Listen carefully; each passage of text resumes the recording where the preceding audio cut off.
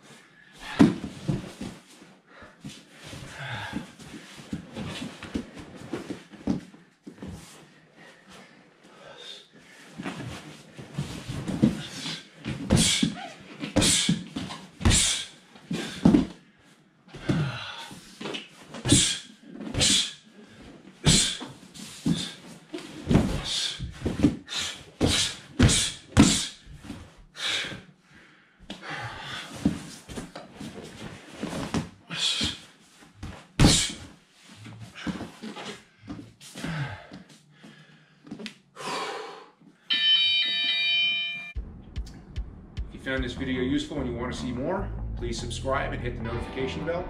We upload videos at least once a week. Thanks for watching.